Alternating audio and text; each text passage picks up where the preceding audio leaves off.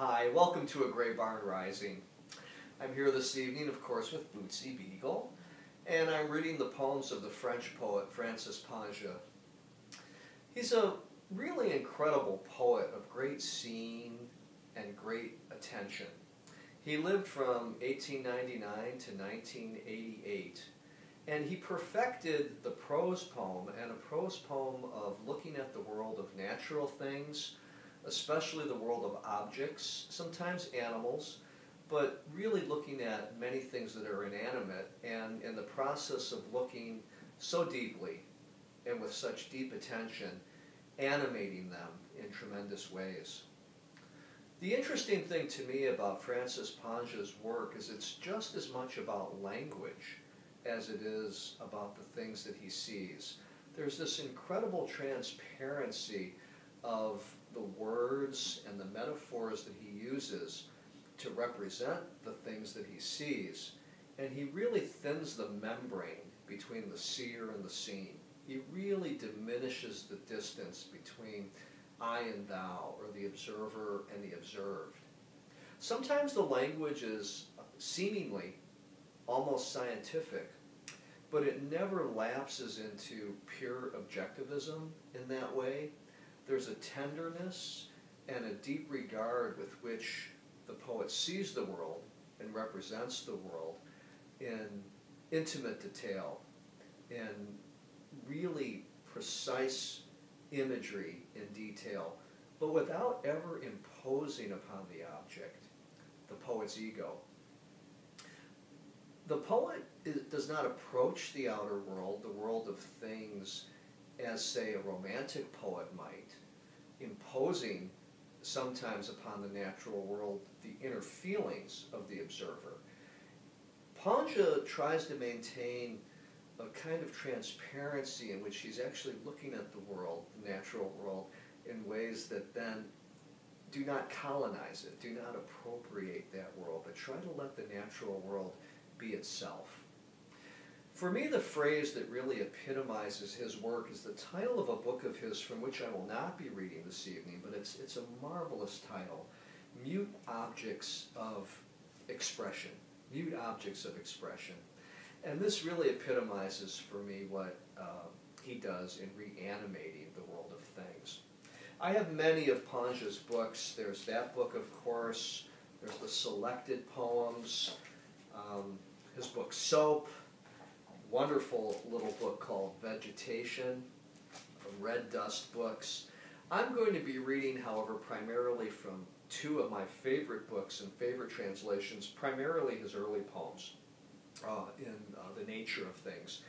And I'd like to begin by reading from 10 poems of Francis Ponge, translated by Robert Bly, and these also include 10 of Bly's poems, but I'm going to be reading only the poems of the French poet Ponge. I'd like to begin with the very first poem of his that I ever encountered. It just completely blew me away. I came to this poem in 1980.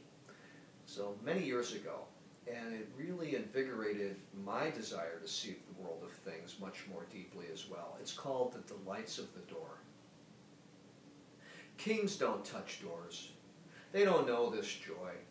To push affectionately or fiercely before us one of those huge panels we know so well, then to turn back in order to replace it, holding a door in our arms. The pleasure of grabbing one of those tall barriers to a room abdominally by its porcelain knot. Of this swift fighting, body to body, when the forward motion for an instant halted, the eye opens and the whole body adjusts to its new surroundings.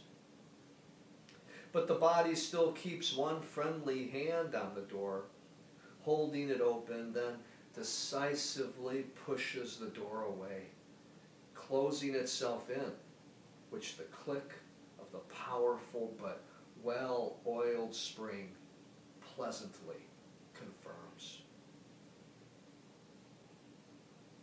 That, to me, typifies a Ponge poem where he looks at something that Of course we look at doors, but do we really examine them with that kind of detail? We often look at a door as a barrier.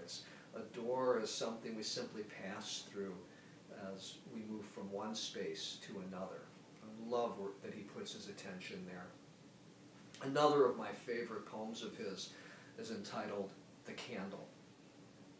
Night at times revives a curious plant whose light makes powerfully furnished rooms fall apart into clumps of shadow. Its gold leaf stands unmoved, attached to the hollow of a small column of alabaster by a pure black leaf stalk. The seedy moths attack it rather than attacking the too high moon that turns the woods to mist. But scorched in an instant or overstrained in the skirmish, they all tremble on the brink of a mania close to stupor. The candle, meanwhile, by the way its rays flicker on the book as it suddenly discharges its original gases, urges the reader on, then bends over onto its plate and drowns in what has always fed it. Language, as I said, for Ponge attains a transparency, and part of that is that he moves not simply in the world of description and even the world of image, but in the world of metaphor, so that language becomes one of the things that the poems are actually talking about, the ability for language to describe and attain a description, but also the limitations of that. The oyster. The oyster, about as large as a medium-sized stone, has a rougher look and a less consistent color, whitish in a dazzling way. It is a world bullheadedly sealed. You can open it, however. You must hold it then in the deep fold of a napkin. Use a knife notched and not too honest, and try more than once. Fingers that are curious cut themselves, break their nails. It's not an elegant task. The knocks you give it leave whitish rings on the shell, halos of some kind. Once inside, you will find an entire world for drinking and for eating. Beneath a firmament, to speak properly, of mother of pearl, the upper heavens slowly approach the lower heavens, making what is really only a pool, a viscous and greenish pillow that rises and falls as you smell and look, decorated at the edges with a fringe of blackish lace. Occasionally, it is rare, a beautiful expression rises in their mother-of-pearl throats, and you find good reason then to adorn yourself.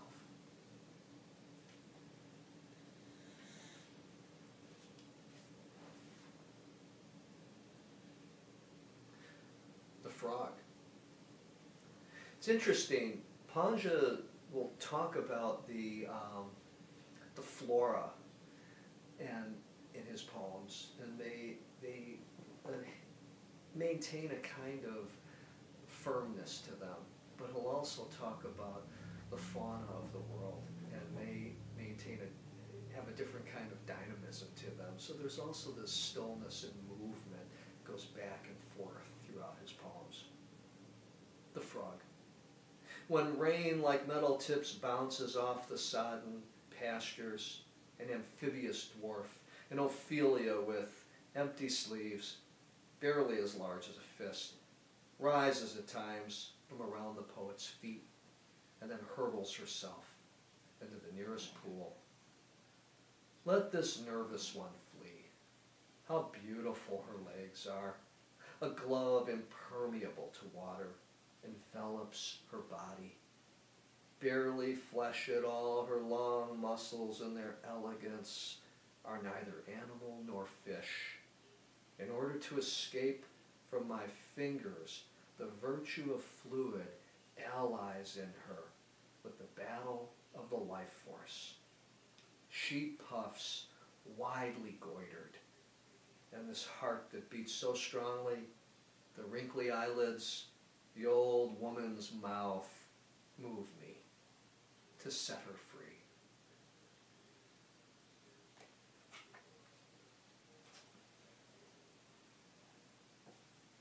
I'd like to turn now to a little-known translation of his work, The Nature of Things.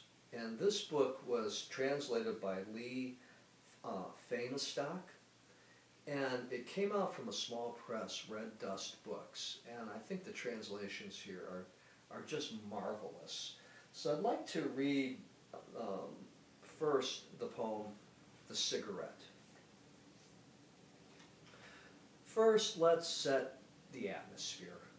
Hazy yet dry, wispy with the cigarette always placed right in the thick of it, once engaged in its continuous creation.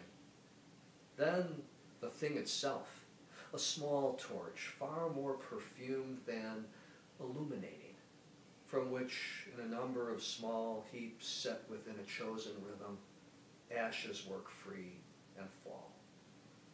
Finally, its sacrifice, the glowing tip scaling off in silvery flakes, while a tight muff formed of most recent ash encircles it.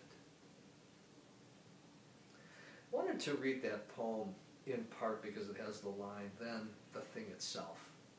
In many ways, that's what Ponge's poems approach and try to render in most dear detail.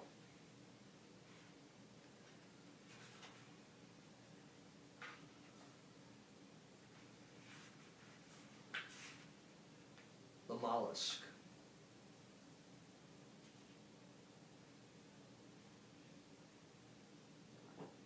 The mollusk is a being, almost a quality. It has no need for a framework, but only a rampart, something like paint in a tube. Here, nature forgoes a display of protoplasm in good form. Yet it demonstrates its affection by painstakingly sheltering the thing in a jewel case, whose interface is the more beautiful. So it is not merely a glob of spit, but a most precious reality. The mollusk is endowed with powerful energy to close itself in. To tell the truth, it is simply a muscle, a hinge, a door latch, and its door. A latch that secreted the door. Two slightly concave doors constitute its entire abode. First and last abode. It resides there till after its death. There's no way to get it out alive. Every last cell in a human body clings in the same way and with the same vigor to words, reciprocally. But at times some other creature comes along and violates this sepulcher when it's well made and settles there in place of its late builder. Take the hermit crab, for instance.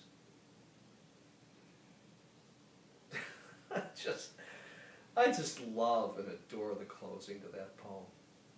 It seems so much like it's setting up a further example that the poem is going to continue. It's such a wonderful way to close a poem, such an unexpected way. Take the hermit crab, for instance. And this also typifies the almost informal quality of these poems, while they maintain quite a formal quality to them. Formal in the sense that they're observing in really specific detail. And I love the tension and complexity that those discourses, different discourses within a single poem, provide. Let me close then with a poem from this same collection called Bread.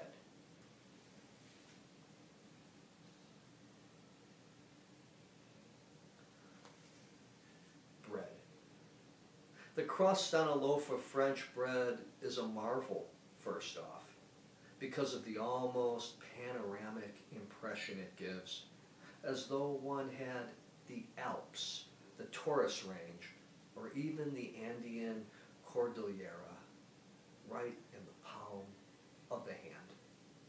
In that light, an amorphous belching mass was slipped into the stellar oven on our behalf, and there, while hardening, it molded into valleys, ridges, foothills, rifts, and from then on, all those clearly articulated plains, all the wafer-thin slabs where light takes care to bank its rays without a thought for the disgraceful mush beneath the surface.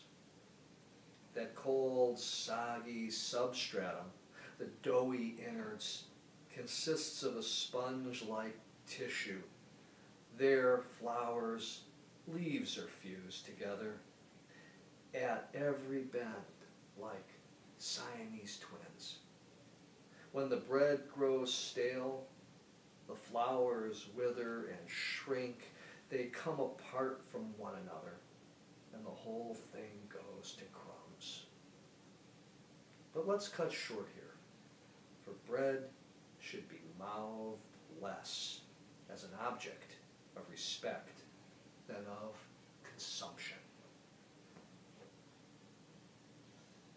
There's a beautiful parable-like quality to that poem and to many of Ponge's poems that I just find so fascinating and so attractive in his work. So again, I read from The Nature of Things, from Red Dust Books, and also 10 Poems of Francis Ponge. This was translated by Robert Bly. As I showed you earlier, he has many books and others that I don't even have here with me this evening. So I hope you seek out his work. It's very instructive also in such a way for poets to learn to get out of their heads a little bit and to move into the world of objects and animals and to try to inhabit that world that one sees much more fully. Thank you so much for joining Bootsy and me for another episode of A Great Book.